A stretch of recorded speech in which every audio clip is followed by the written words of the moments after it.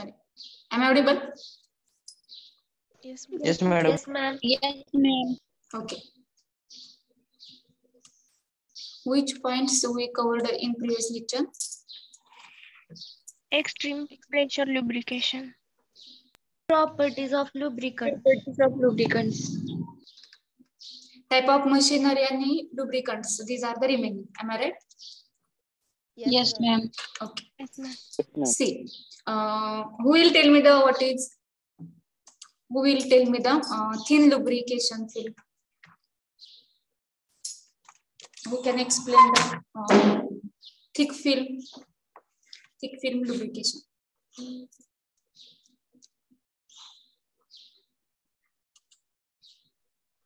From girls. In operating condition, load is low and speed is high. For thick. And for thin? Speed is low and load is high. Load is high. Okay. And in extreme pressure, what are the operating conditions? High High temperature. High temperature. High Liquid lubricant. load, high pressure and very high temperature. Very high temperature. Extreme म्हटलं की pressure load जास्त असतो. Load जास्त असल्यामुळे temperature increase होईल आणि load जास्त म्हणजे काय प्रेशर पण कसं असते जास्त असते. ठीक आहे. तर आता एक्स्ट्रीम मध्ये प्रॉपर्टीज काय असतील लुब्रिकंट्सच्या एक्स्ट्रीम साठी? It should have high thermostability, flash and Flash and fire. Power point and cloud point. Metal surface at high temperature. It should have high Oiliness. ऑइलीनेस जास्त पाहिजे. Fire point, flash point, it should have हाय. ठीक आहे. High. आता fire पॉइंटचे definition कोण सांगेल मुलींमध्ये? एक जणीने सांगायची. It is the lowest temperature It is the lowest temperature at which vapors of oil catch fire and burn continuously for at least 5 seconds. When a standard flame comes near it, is called as. Okay, very good Poonam, thank you. Okay, type of machinery extreme साठी आपण हाय लोडच्या machine सगळ्या त्यामध्ये आपण extreme pressure lubrication आपण follow करतो ही method. तर त्यासाठी हाय लोड असणारे मशीन्स म्हणजे आपल्याला माहिती आहे रेल्वे ट्रॅक आहे, नंतर रेल्वे ऍक्सेस, ठीक आहे, ट्रॅव्हलिंग क्रेन्स आणि कॉन्क्रीट मशीन्स इटसेट्रा. तर या ज्या मशीन्स आहेत तर त्या सगळ्या यामध्ये इन्क्लूड होतात. आता लुब्रिकंट्स, कोणकोणते लुब्रिकंट्स आहेत की जे आपण याच्यासाठी यूज करतो? तर आता व्हेजिटेबल ऑइल, एनिमल ऑइल आपण इथे यूज करत नाही. का यूज करत नाही? तर आपल्याला जास्त ऑइलीनेस असणार हवं आहे आणि जे हाय टेम्परेचरला कसं असेल टिकून राहील. ठीक आहे. मग आपण काय करतो, जे आपले व्हेजिटेबल ऑइल, एनिमल ऑइल आहेत तर त्यांच्यासोबत इमल्शन करतो दुसरे केमिकल्स. ठीक आहे. तर जे लुब्रिकंट्स यूज करतो आपण एक्स्ट्रीम प्रेशर मध्ये त्याला आपण म्हणतो कटिंग फ्लुइड. कटिंग फ्लुइड हे काय असतं? एक इमल्शन असतं, emulsion of oil in water. त्याच्यासोबतच आपण एक्स्ट्रीम प्रेशर ऍडिटिव्ह पण काय करतो त्यामध्ये ऍड करतो. तर कटिंग फ्लुइड हे लुब्रिकंट्स आपण एक्स्ट्रीम प्रेशर लुब्रिकेशन मध्ये यूज करतो.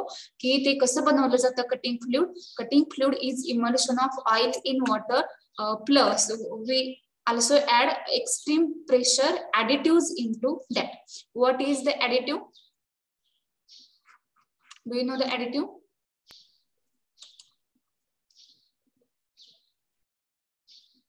क्षितिजा आहे का? Award Kshitija 02 D02. Yes, ma'am. Kshitija, additive म्हणजे काय असतात माहितीये का? No, ma'am. Next, Chavan Shrutika. Additives are organic compound containing Free active radicals like chlorine, sulfur and phosphorus. ठीक आहे. समजलं का क्षितिजा? Yes, ma'am. सांगा तर तुम्ही, what are the additives? Additive or organic compound contain phosphorus. Free radical like chlorine, phosphorus and sulfur. ठीक आहे.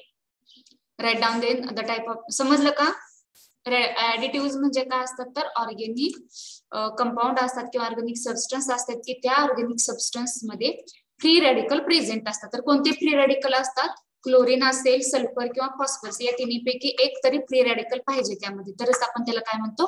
Additive असं म्हणतो. ऍडिटिव्ह म्हणजे ऍड केलेलं सबस्टन्स जे आपण ऍड करतो कोणतेही एखाद्या सबस्टन्स मध्ये किंवा कोणत्याही कंपाऊंड प्रिपरेशन मध्ये जे आपण वरून नंतर ऍड करतो त्याला आपण ऍडिटिव्ह असं म्हणतो. ठीक आहे, समजलं का हे extreme pressure lubrication? Yes, ma'am. Yes, ma'am. Okay, then take down the type of machinery. Write down the heading. Type of machinery in which, write down the railway track join dash railway axis. Railway track join and railway axis, comma. म्हणजे railway track joint म्हणजे रेल्वेचा track. ठीक आहे, त्याचे जे joints असतील त्यामध्ये lubricant आपण यूज करतो. प्लस रेल्वेचे ऍक्सेस, रेल्वेचे सगळे जे मशीन्स चे पार्ट्स असतील ते सगळे त्यामध्ये येतात. Comma travelling cranes, travelling cranes, comma concrete mixture machine, concrete mixture machine. Next heading lubricants. Write down. Cutting fluid is used as a lubricant. Cutting fluid is used as a lubricant.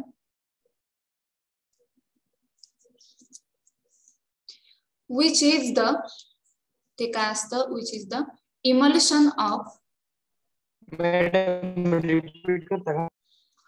cutting fluid is the lubricant which is used in extreme pressure lubrication method. Extreme pressure lubrication method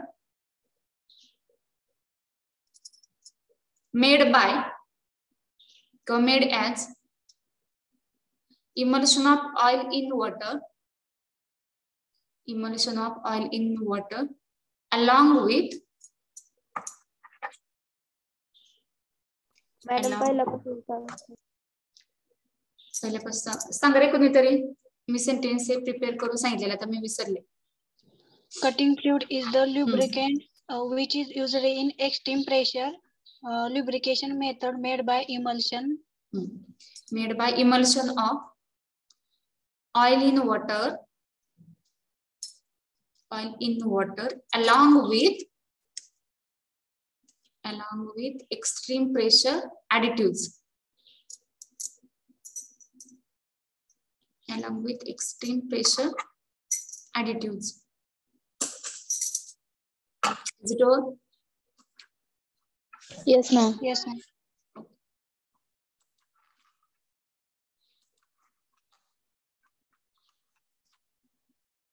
(43) आहे का present आज?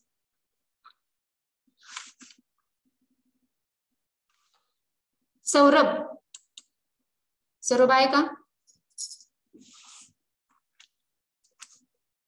आहे ma'am.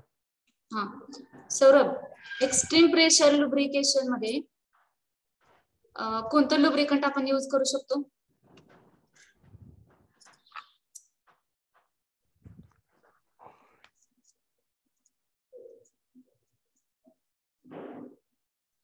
Saurabh आहे ना. सांगा की मग उत्तर. प्रश्न विचारलाय तुम्हाला. आहे मॅडम हे काय त्याचं उत्तर आहे का? तुम्ही आहे दिसतंय मला, तुम्ही पार्टिसिपेंट मध्ये आहेत. आता तुम्हाला प्रश्न काय विचारला? एक्स्ट्रीम प्रेशर लुब्रिकेशन मध्ये आपण लुब्रिकंट्स कोणते यूज करू शकतो? व्हेजिटेबल ऑइल, एनिमल ऑइल आपण इथे यूज करू शकतो का? नाही. मग काय यूज करायचं? कोणतं लुब्रिकंट यूज करायचं? समजा आपले रेल्वेची मशीन आहे तर त्यामध्ये आपल्याला लुब्रिकंट यूज करायचं. कोणतं लुब्रिकंट यूज करायचं?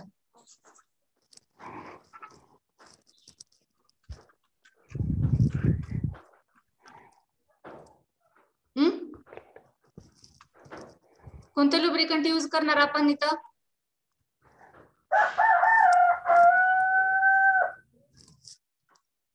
सौरभ समजते का मी काय विचारते? समजला का प्रश्न? ज्ञानेश्वर आहे का? D17 Dnyaneshwar Irkar. Yes, miss. Naneshwar, tell me the answer. In extreme pressure lubrication, which lubricant is used? Liquid lubricants. Name liquid lubricant. Give the name of that lubricant.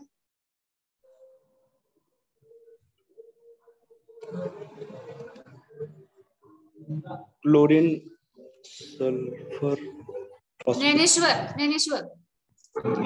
Listen carefully first. हे लिहिलं का तुम्ही? हे दिसतंय तुम्हाला? एक मिनिट. हे लिहिलं का? टाइप ऑफ मशिनरीच्या खाली काय लिहिलंय? हे लिहिलं का? लुब्रिकंट्स लिहिलं? हे कुठलं आहे? टीव्ही बंद करा. टीव्हीचा आवाज येतोय. टीव्ही काय पाठीमाग गोंधळ कशात चालू? इथे बाहेर मॅम टेप लावला आहे. बर, हे लिहिलं का? सांगा. लुब्रिकंट्स.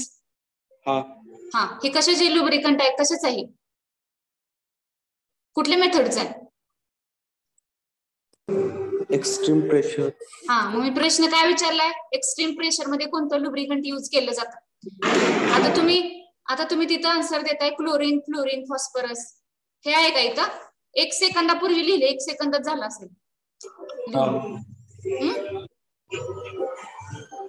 सौरभ, ठीक आहे, म्यूट करा. ज्ञानेश्वर तुम्ही, तुमचा खूप नॉइज क्रिएट होते. सौरभ आहे का? Yes ma'am. Saurabh, extreme pressure lubrication मध्ये कोणतं लुब्रिकंट आपण यूज केले? ऑइल. लिक्विड. कोणतं लिक्विड?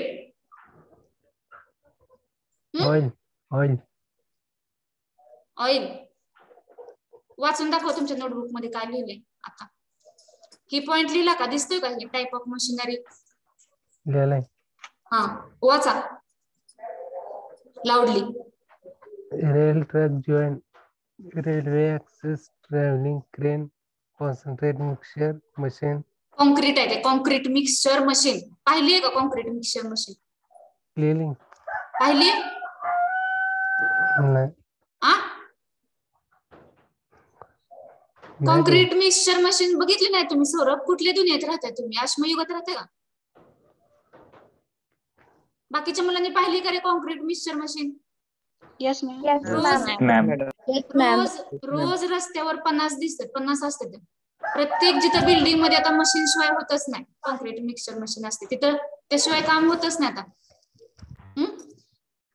हे कशी उत्तर देता तुम्ही? कुठल्या ह्याच्यात राहताय काय समजत नाही मला. बाकीच्या ह्याच्यात तुम्ही एकदम टॉपला असते बाकीच्या गोष्टींमध्ये. नेक्स्ट, पुढचं वाचा Saurabh. लुब्रिकंट्स. Cutting fluid is emulsion of oil in water along the extreme pressure additive. हा, आता हे लुब्रिकंट्स वाचलं तुम्ही. आता मला सांगा, हे लुब्रिकंट कोणत्या मेथडचं आहे? Extreme pressure. हा, मग तुम्ही काय म्हणला? तुम्हाला प्रश्न ज्यावेळेस विचारला की एक्स्ट्रीम प्रेशर लुब्रिकेशन मध्ये कोणतं लुब्रिकंट्स यूज करायचं, तुम्ही काय आन्सर दिलं? ऑइल. कोणतं ऑइल? कोणतं त्याला नाव आहे का नाही? Cutting fluid. Cutting fluid is the लुब्रिकंट्स which is used in extreme pressure लुब्रिकंट्स. Lecture व्यवस्थित ऐकायचे सौरभ. आता मी पुढे वर रिपोर्ट करणार आहे. पहा, व्यवस्थित ऐकायचे, आन्सर व्यवस्थित द्यायचे, अभ्यास करायचा, रोजचं रोज शिकवलेलं रोजची रोज वाचायचं. ते काय तुम्ही आता 11वी 12वीला नाहीये, इंजिनियर होणार आहे तुम्ही 3 वर्षांनी. अजून फर्स्ट इयर तुमचं स्टार्ट झालंय. एक लेक्चर, एक टॉपिक होत आले तुमचे, स्टार्ट झाले. सेकंड इयर 3 वर्षांनी तुम्ही चांगले इंजिनियर होणार आहात. तर व्यवस्थित एकदम ऍडव्हान्स मध्ये राहायचं, अपडेट राहायचं. रोजचं लेक्चर सगळ्यांचेच वाचायचे. केमिस्ट्रीच म्हणत नाही मी, सगळे मॅथ्स असतील, मेकॅनिक्स असतील, तुमचं सगळे लेक्चर रोजचे रोज वाचाय. जे शिकवले टीचर्सनी रोजचा रोज अभ्यास करायचा. कारण एक तर तुमचं ऑनलाईन आहे, ऑफलाईन नाही इथं की रोज आम्ही तुम्हाला एक लेक्चर झाले की तुमचा फॉलोअप घ्यायला. म्यूट करा, तुम्हाला म्यूट करा, म्यूट युअरसेल्फ ना. समजलं का सगळ्यांना? एक्स्ट्रीम प्रेशर मध्ये जे आपण लुब्रिकंट्स यूज करणार आहोत तर ते लुब्रिकंट कटिंग फ्लूइड आहे. ठीक आहे. आता next, difference between thick film and thin film lubrication. Thick film आणि थिन फिल्मला दुसरं काय नाव आहे? Thick फिल्मला another name for thick film? Boundary lubrication. Yes, and for thin? Fluid film lubrication. Fluid film. उलट नाही ना झालं? येस मॅम उलट झालं. मॅम फ्लूइड फिल्म lubrication आहे. थिन म्हटलं की बाउंड्री, थिन म्हटलं की बाउंड्री मध्ये जातात, फक्त बाउंड्रीच्या साईडला असते ते. आणि बिटवीन लार्ज स्पेस मध्ये असेल तर थिक, आणि त्याला म्हणायचं आपण मग Fluid film. फ्लुइड फिल्म म्हणजे मोठी जाड अशी फिल्म तयार होते फ्लुइड म्हटले. ठीक आहे. आता त्या दोघांमध्ये काय डिफरन्स आहे पाहूया आपण. थिक फिल्म जे आहे त्याचं जी फिल्मची विड्थ आहे किंवा त्याचा जो काय म्हणूया आपण त्याच्या डायमेन्शन्स जे आहे, तर त्याची जाडी म्हणू शकतो. थिकनेस किती असतो तर ऍटलिस्ट 1000 एंगस्ट्रॉम एवढा असायला पाहिजे. थिन फिल्म म्हटली की पातळ अशी फिल्म असणार आहे ती, तर त्याची एवढी जाडी नसणार आहे, ते लेस दॅन 1000 एंगस्ट्रॉम युनिट असेल. ठीक आहे. नंतर थिक फिल्म मध्ये another differentiating point is coefficient of friction is 0.01 to 0.03. फ्रिक्शनचा coefficient किती असतो? 0.01 to 0.03 असतो. इथं coefficient of friction is 0.05 to 0.15 आहे. ठीक आहे. Third, lubrication is text place between low load and high speed condition. Thick film मध्ये operating conditions कशा असतात? लो लोड असतो आणि हाय स्पीड असतो. ठीक आहे. थिन फिल्म मध्ये कसं आहे? लोड अपोजिट असेल, लोड हाय आणि स्पीड कसं असेल? लो असेल. नंतर थिक फिल्म मध्ये proper viscosity and anti oxidation property. इथं जे लुब्रिकंट यूज करतो आपण त्याची विस्कोसिटी प्रॉपर असते and it is having the anti oxidation property. इथं जे आपण यूज करतो त्याची विस्कोसिटी थोडी लो असते as compare to thick film, आणि ऑइलीनेस पण कसा असतो ऍज कम्पेअर टू कमी असतो. नंतर थिक फिल्म लास्ट मध्ये कोणत्या मशीन्स मध्ये आपण यूज करतो किंवा आपल्याला पाहायला मिळतं थिक फिल्म लुब्रिकेशन? तर इट टेक्स प्लेस किंवा it is provided in case of clocks, watches, lock असतील किंवा टाइपरायटरची मशीन असेल. हे कुठे यूज करतो आपण थिन फिल्म? तर गिअर्स असतील, ऍक्सल असेल, बिअरिंग इन व्हेकल्स असेल आणि आयसी इंजिन. इथं आपण काय करतो तर थिन फिल्म लुब्रिकेशनची मेथड आपण फॉलो करतो किंवा यूज करतो. ऑफलाईन जर तुमची एक्झाम झाली असतील तर हे 2 मार्काला विचारलं जायचं. पहिल्या अगोदरच्या वेळेस ऑफलाईन एक्झाम व्हायच्या तर त्यावेळेस हे give the difference between thick film and thin film हे 100% असायचं. इथं फक्त तुम्हाला एमसीक्यू बेस्ड एक्झाम आहे तुमची आता, त्यामुळं फक्त तुम्ही काय करायचे पॉइंट्स लक्षात ठेवायचे. ठीक आहे. Then next, application and functions of लुब्रिकंट्स.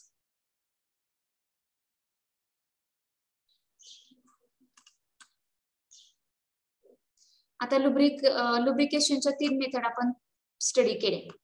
पहिलं म्हणजे fluid film, second boundary film and third extreme pressure. ठीक आहे. आता लुब्रिकंटचे प्रॉपर्टीज, कॅरेक्टरिस्टिक्स स्टडी केल्या. आता त्याचे ऍप्लिकेशन किंवा फंक्शन्स काय असतात पाहूया. हा पॉइंट त्याला जोडूनच घ्यायला हवा होता, पण हा स्लाइड मध्ये नंतर आला. ठीक आहे. आपण आता करूया स्टडी. तर लुब्रिकंट आपण कशासाठी ऍड करतो आता आपल्याला सगळ्यांना क्लिअर झाली की तो काय करतो? फ्रिक्शन कमी करतो. ठीक आहे. तर अजून त्याची काय ऍप्लिकेशन्स आहेत किंवा काय फंक्शन्स आहेत, त्याचा रोल काय असतो? आपण अप्लाय करतो तो घर्षण कमी करतो आणि आपल्या मुव्हिंग पार्टची मोशन स्मूथ होते. आपल्याला इथपर्यंत माहिती. अजून काय त्याचे फंक्शन्स आहेत ते आपण पाहूया. तर first is it reduces surface deformation and metal destruction. जसं सांगितल्याप्रमाणे की तो सगळे ज्या खाचा असतील, इरेग्युलरिटीज असतील आपल्या मेटल सरफेसच्या, तर तो सगळं भरून काढतो. ठीक आहे. म्हणजेच तो काय करतो तर सरफेस जे डिफॉर्मेशन झालेलं आहे तर ते कमी करण्याचा प्रयत्न करतं. आणि मेटलचं जर डिस्ट्रक्शन झालेलं असेल म्हणजे सरफेसच्या मॉलिक्युलचं डिस्ट्रक्शन झालं असेल तर ते पण ते भरून काढण्याचं काम करतं. सेकंड काय असेल त्याचा role? It reduces loss of mechanical, electrical and chemical energy. जर आपल्याला आपल्या मशीन्सची मोशन स्मूथ चालत असेल, व्यवस्थित स्लायडिंग होत असेल तर आपल्या बाकीच्या एनर्जी सगळ्या रिड्यूस होतात किंवा काय होतात? प्रिव्हेंट होतात. की लॉस ऑफ मेकॅनिकल असेल एनर्जी, इलेक्ट्रिकल एनर्जी असेल आणि केमिकल एनर्जी, तर हे एनर्जी थोड्या आपल्या कमी होतात. Then it minimises local heating of sliding metal surface, there expansion and jamming. अगोदर सांगितल्याप्रमाणे की आपण हे एक्स्ट्रीम प्रेशर मध्ये पाहिले बघा की जर लुब्रिकंट्स स्क्विझिंग आउट होऊन गेलं तर काय होतं, जर घर्षणामुळे स्लायडिंग मोशनमुळे मेटलचे पार्ट हे काय होतात, एक्सपांड होतात, त्याचे एक्सपान्शन होतं.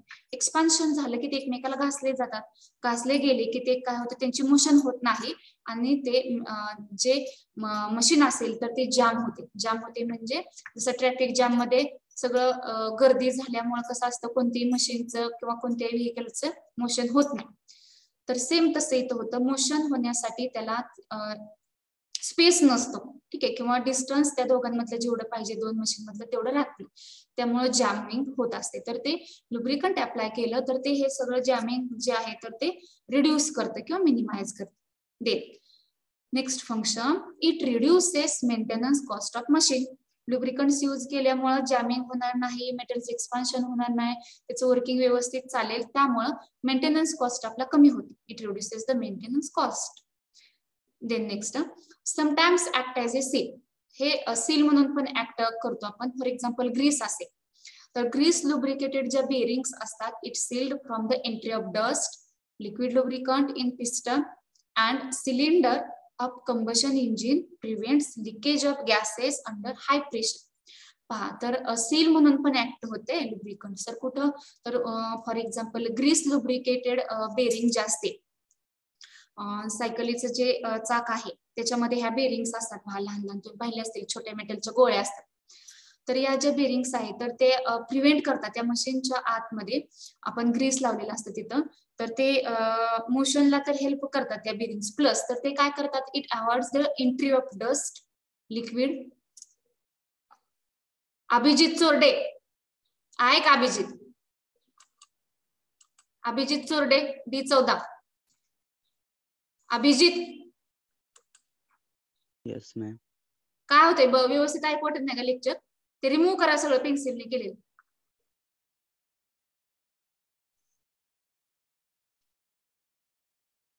समजलं का अभिजित? काय सांगितलं तुम्हाला?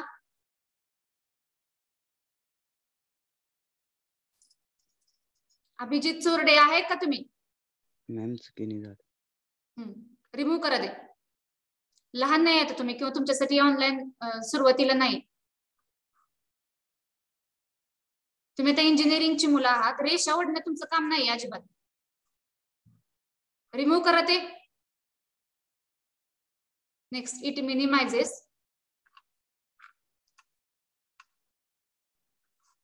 मी न्यू शेअर करते, एक मिनिट.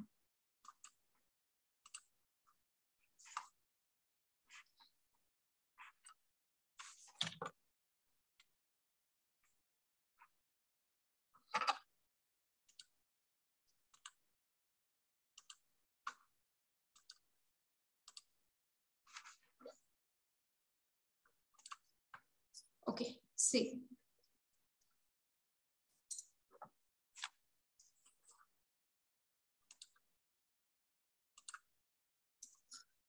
कुठपर्यंत आलो होतो आपण?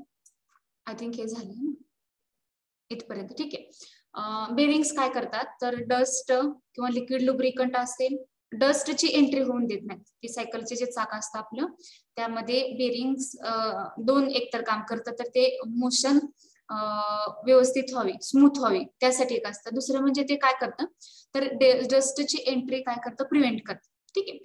नंतर दुसरं म्हणजे जर लिक्विड लुब्रिकंट पाहिलं आपण इन पिस्टन, तर त्या पिस्टन मध्ये लिक्विड लुब्रिकंट काय करतं, तर डस्टची एंट्रीला प्रिव्हेंट करतं. And cylinder of combustion engine prevents leakage of gases. तर जे कंबशन इंजिन आहे, आयसी कंबशन इंजिन, तर त्याचा जो सिलेंडर असतो तर तो काय करतो, it prevents the leakage of gases under high pressure. जे पेट्रोल मधून गॅसेस बाहेर पडत असतील तर ते इंजिन मधून बाहेर पडतात, ते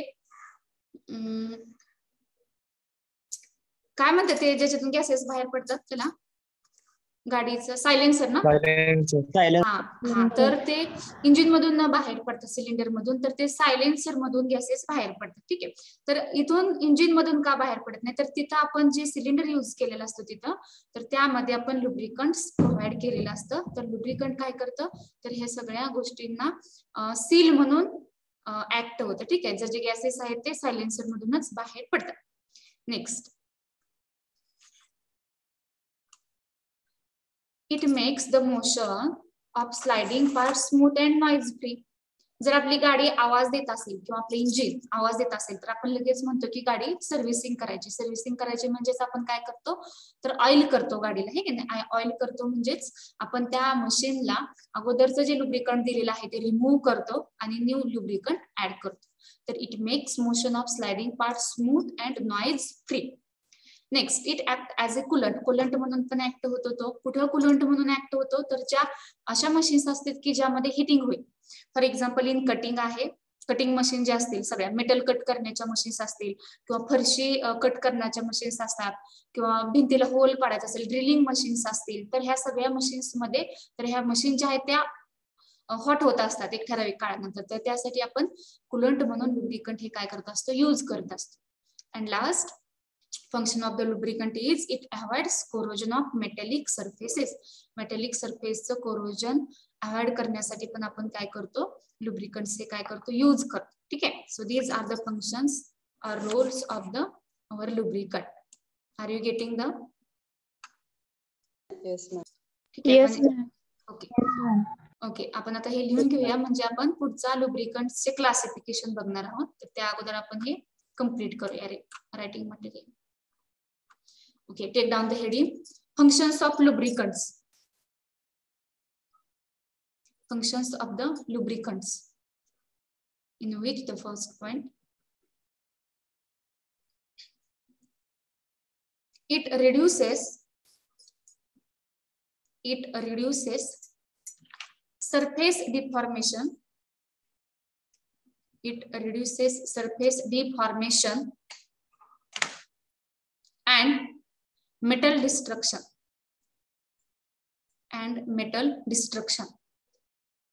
Second, it reduces loss of mechanical, electrical and chemical energy.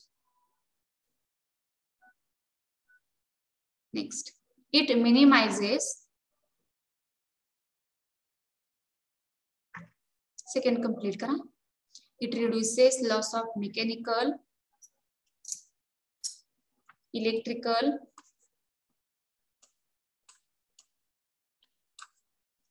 or chemical energy.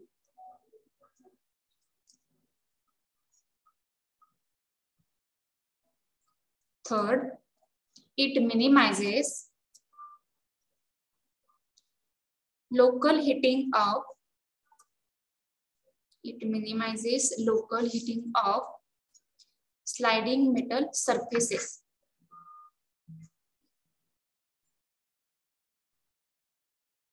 Comma, their expansion and jamming. Their expansion and jamming.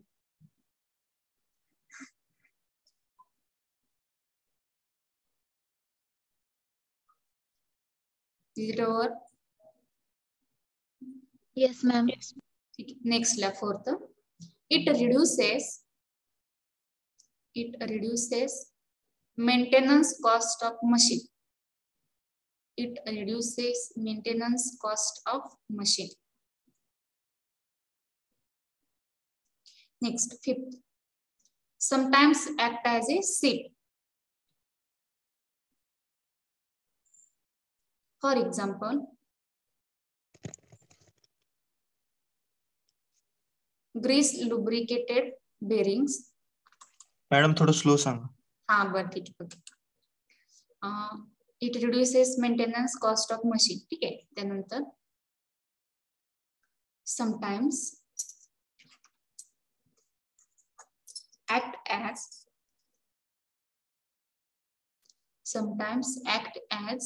seal. For example, grease lubricated bearings. Grease lubricated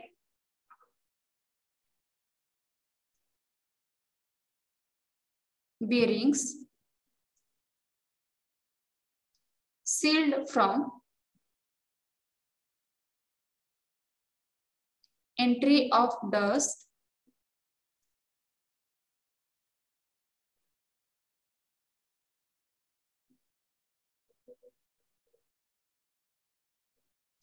comma liquid lubricant in piston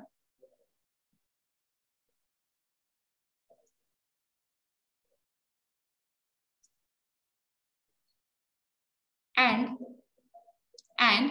cylinder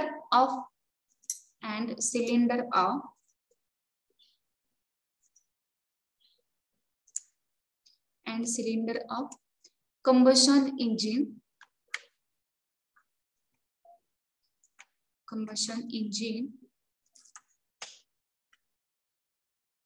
prevents leakage of gases. Prevents leakage of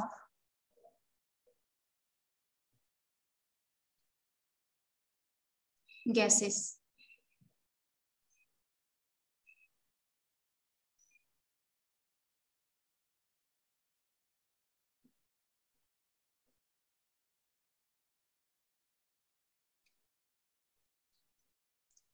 Under high pressure. Under high pressure.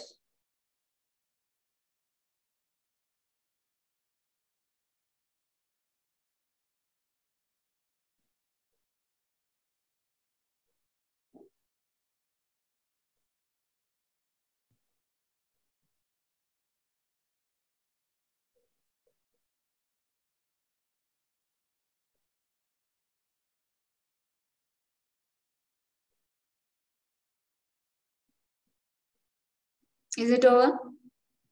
Yes, ma'am. Yes, ma'am. Okay, next. It makes motion of sliding parts. It makes motion of sliding part.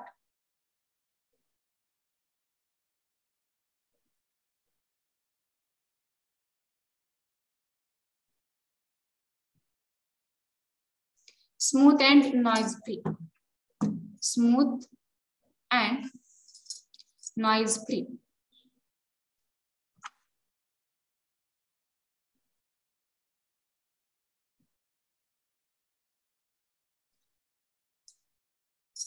Next, acts as a coolant. For example, in cutting, drilling of metals by tools,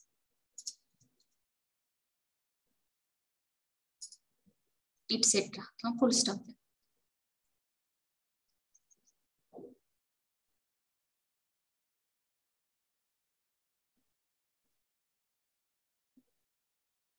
And last, avoids corrosion of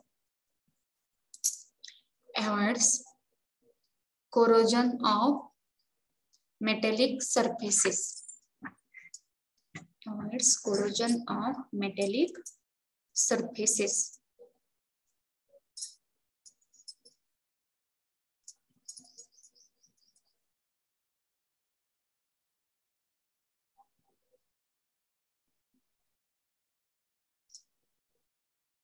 It is over now?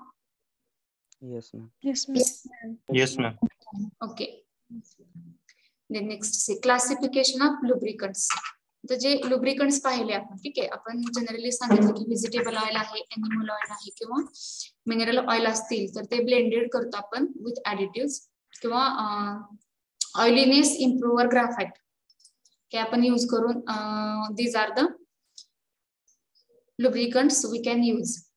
But there is need to classify the lubricants on the basis of their state, that is solid, semi-solid, liquid and fourth is the emulsions. ठीक आहे, lubricants आहेत generally आपण सांगतो oil, ठीक आहे, त्यामध्ये पण आपल्याला स्टेट वाईज आपल्याला काय केले त्याच्या स्टेट नुसार, तर अकॉर्डिंग टू स्टेट आपण त्याचे काय करू शकतो, क्लासिफिकेशन करू शकतो. So the lubricants R classified as a solid, semi solid, liquid and emulsions. ठीक आहे, तर आपण फर्स्ट स्टार्ट करूया आता सॉलिड लुब्रिकंट. ठीक आहे, तर solid lubricant madam difference between राहिला किती लिहायचं राहिलं का?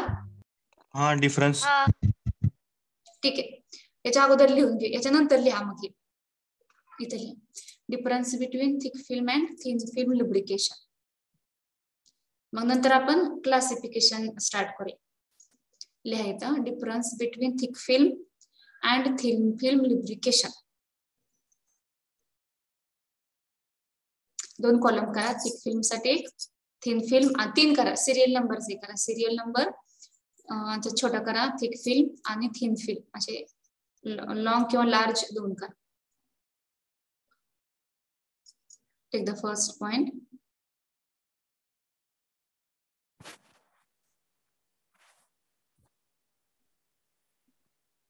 इन थिक फिल्म केलं का? कॉलम केले का? करा अगोदर झाले की सांगा. Yes, ma'am.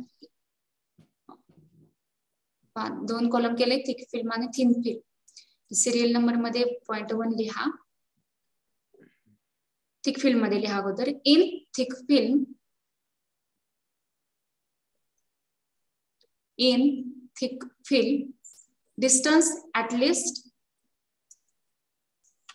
distance at least 1000 angstrom unit. Distance at least 1000 angstrom unit.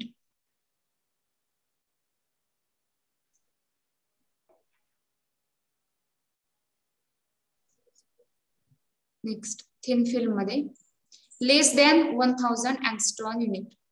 Less than 1000 angstrom unit.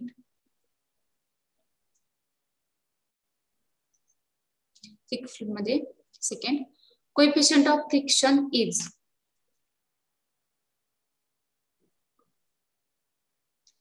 0.01 to 0.03.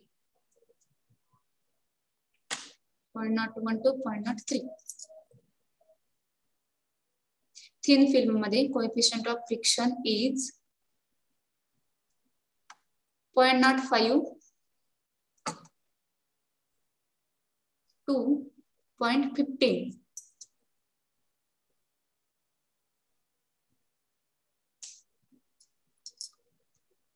Next, third in thick film मध्ये किंवा फ्लुइड फिल्म लुब्रिकेशन मध्ये तिसरा लिहा. Lubrication takes place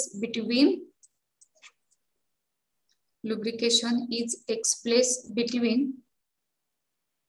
low load and high speed. Low load and high speed.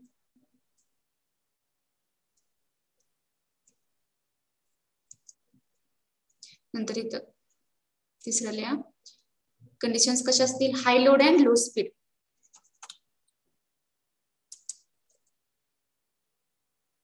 High load and low speed.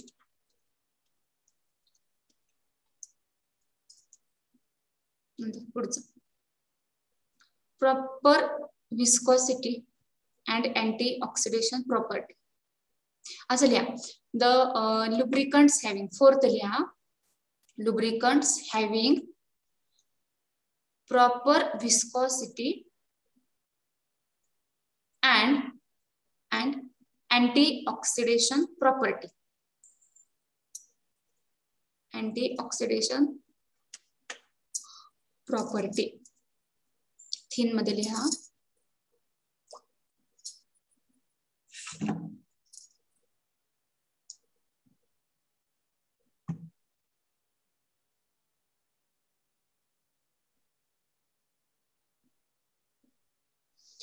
Low viscosity and oiliness.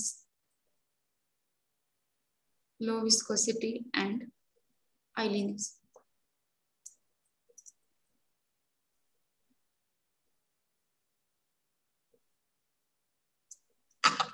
And last,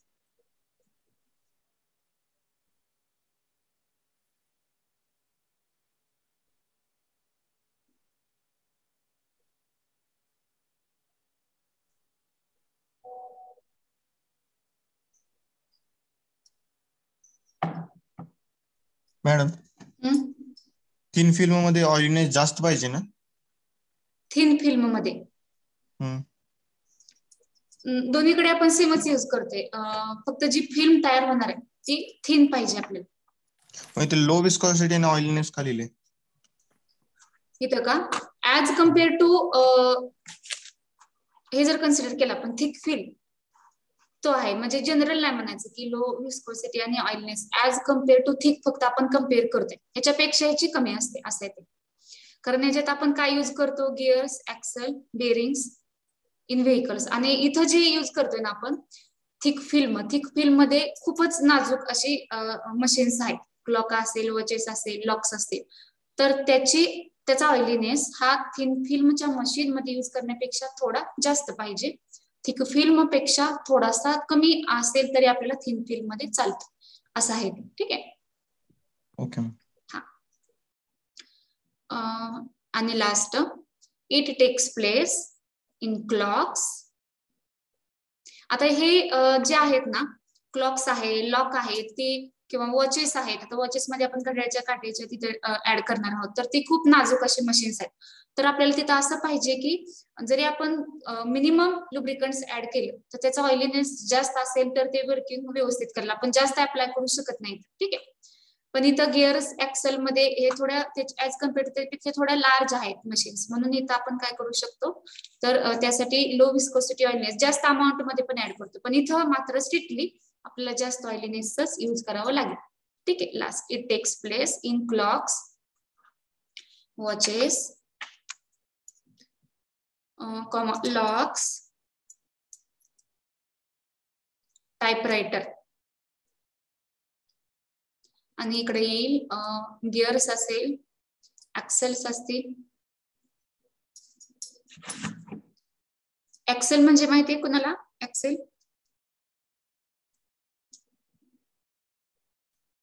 मशीनचा एक part आहे. मी विसरले, एक मिनिट सांगते मी.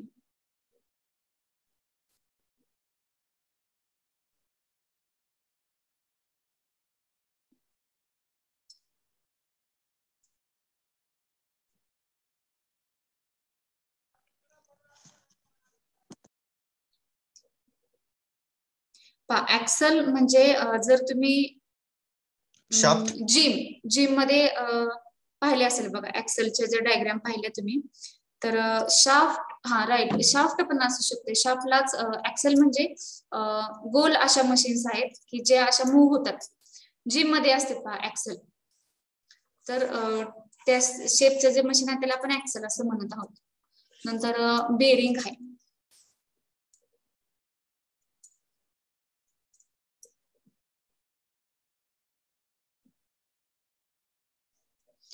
Bearing in vehicles, comma,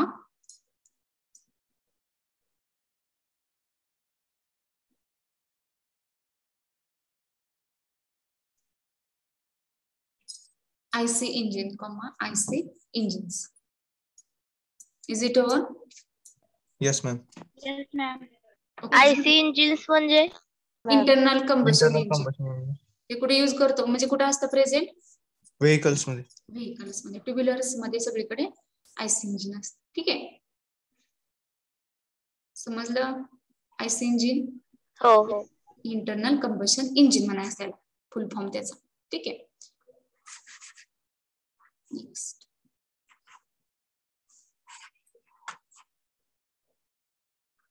the classification of lubricants. Write down the heading. उशिरा कोण join झाले आता? 57च होते आतापर्यंत. लास्टला कोण जॉईन झाले? मी मगाशी स्क्रीनशॉट काढून घेतलेला आहे, जे मुलं जॉईन झालेली. लास्टचा कोण जॉईन झाले त्यांनी सांगा स्वतः.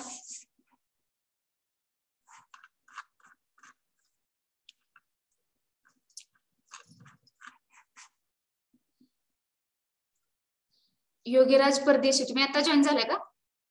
नाही मॅडम. ओके. लास्टला कोण जॉईन झाले रे आता?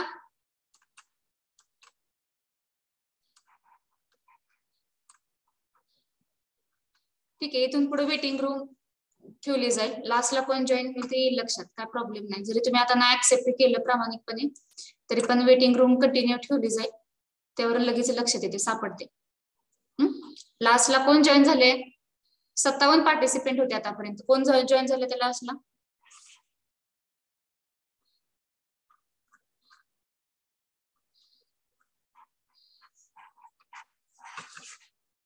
write down the heading, classification of lubricants. Writing that lubricants are classified as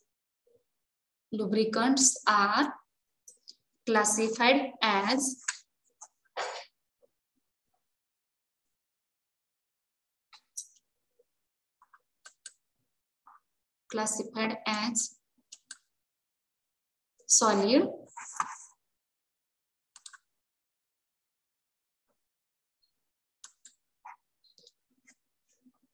semi-solid,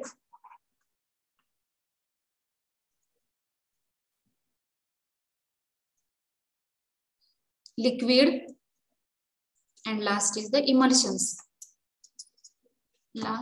Fourth, emulsions. Okay, is it over? Yes, ma'am. Okay. Yes, Then ma'am. next. ठीक आहे. The solid lubricants काय असतो ते आपण explain करून हे लिहून घेऊ एवढेच काय. तर सॉलिड लुब्रिकंट ऍक्च्युअली आपण कुठे यूज करू शकतो, तर त्यामध्ये फर्स्ट म्हणजे हेवी मशीन्स जे असतात, heavy machinery working on A crude job at very high load and low speed. High load आणि लो स्पीड मध्ये चालणाऱ्या मशीन्स, आणि त्या कुठं यूज करतो आपण, क्रूड जॉब. क्रूड जॉब म्हणजे कुठे यूज करू शकतो आपण क्रूड जॉब चं मीनिंग काय,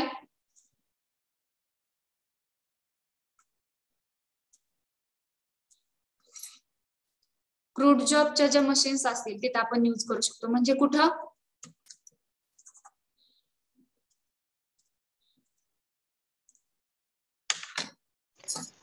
hard work, right, hard वर्किंगच्या machine असतील. फॉर एक्झाम्पल क्रेन्स असतील, जेसीबी आहेत, किंवा कॉन्क्रीटच्या मशीन्स आहेत. हे सगळे कशा असतात, क्रूड जॉब वरती वर्किंग करणाऱ्या मशीन्स आहेत. हेवी मशीन्स आहेत किंवा हेवी मशिनरी वर्किंग आहे हे, तर त्या ठिकाणी ते ज्या मशीन्स असतात त्या मध्ये आपण सॉलिड लुब्रिकंट यूज करू शकतो. ठीक आहे. Second, the film of liquid और semi solid lubricant is not form. इथं काय होतं, जे आपण सॉलिड यूज करतो तर त्याची लिक्विड किंवा सेमी सॉलिड लुब्रिकंटची फिल्म तयार होत नाही इथं, त्यामुळे आपल्याला सॉलिड लुब्रिकंट यूज करायला लागतं. The parts which is lubricated are not easily accessible. जे पार्ट्स आपण ज्या पार्ट्स मध्ये आपण सॉलिड लुब्रिकंट यूज करतो तर ते इझिली असेसेबल नसतात.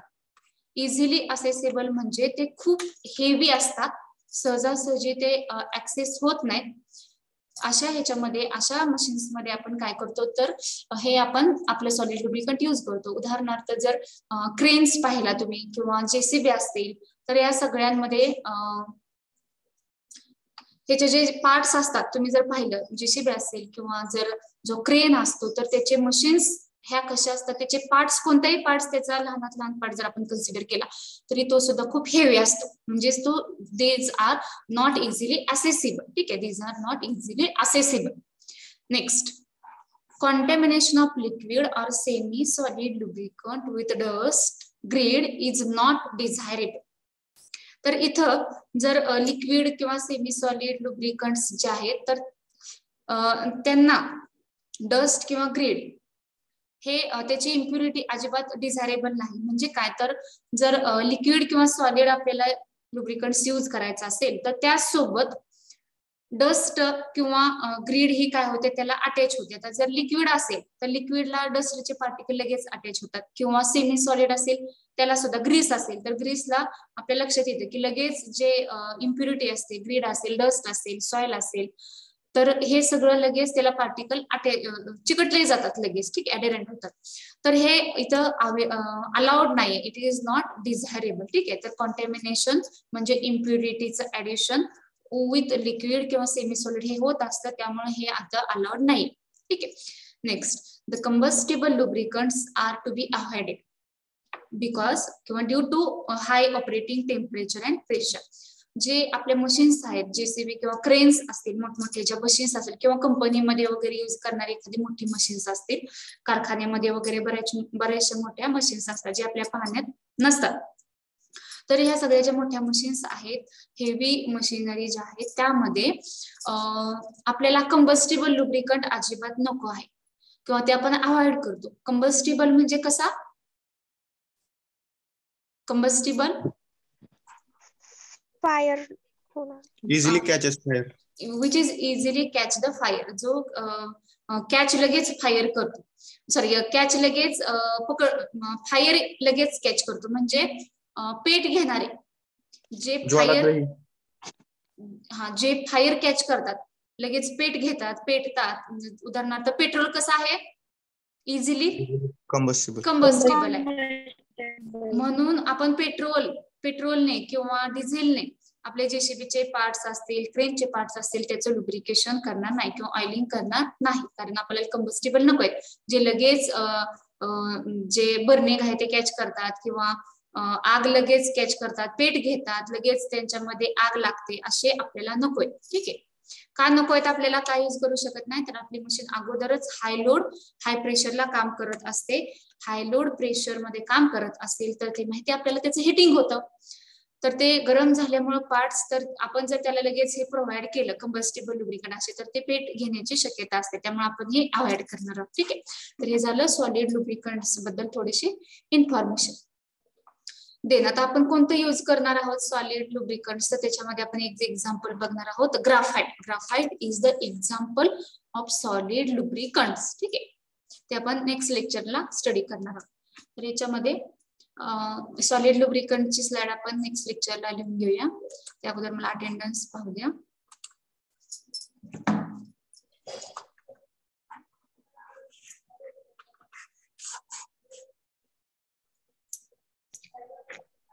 प्रथमेश जमदाडे आहे का? Yes ma'am. तुम्ही कधी जॉईन झाला होता? लेक्चर सुरू झाल्यावर मॅम. ओके, ठीक आहे. मी वेटिंग रूम कायमच ठेवीन. कोण उशिरा जॉईन होते ते लक्षात येते लगेच. 1 2 3 4 5 6 ठीक आहे. 7 अब्सेंट आहे.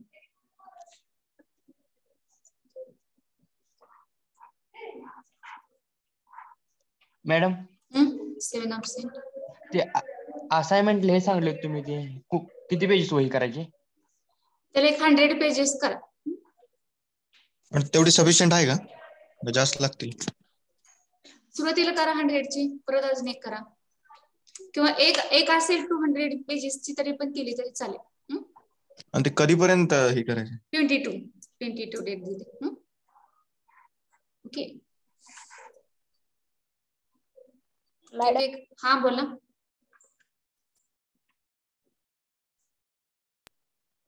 मॅडम. हा बोला की, बोला, ऐकते मी, बोला. रोल नंबर 7 अब्सेंट आहे कारण ती आजारी आहे. बर, ठीक आहे. Okay, thank you Archana. Then 7 absent. Then next 8 9. थांबा, मला अटेंडन्स घेऊ द्या, मग आपण बोलूया. 8 9 10 11 अब्सेंट. मला 13 सांगा. 18 19 अब्सेंट.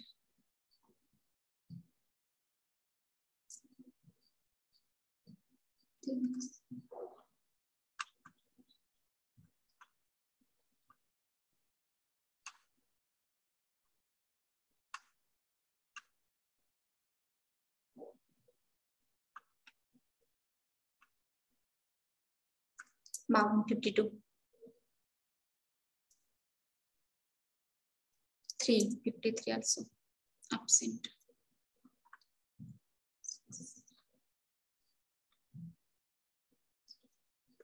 अठरा आहे खाली, 18.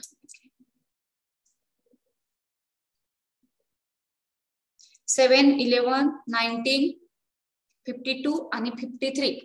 These are the absent numbers. Okay. ठीक आहे. स्कॉलरशिपचे फॉर्म काल किती मुलांनी भरले? अमित लोकरे त्यांनी मला पाठवलेले नाही. जर कोणी काल स्कॉलरशिपचा फॉर्म सबमिट केला असेल तर त्याची पीडीएफ मला सेंड करा, म्हणजे मला इथं ऑफिस मध्ये जमा करता येईल हार्ड कॉपी. ठीक आहे मॅम, माझे डॉक्युमेंट्स. हा शोभा, तुमचे डॉक्युमेंट्स ना पाठवते लगेच आता, डाउनलोड करून पाठवते आता. ठीक आहे मॅम. हा बोला.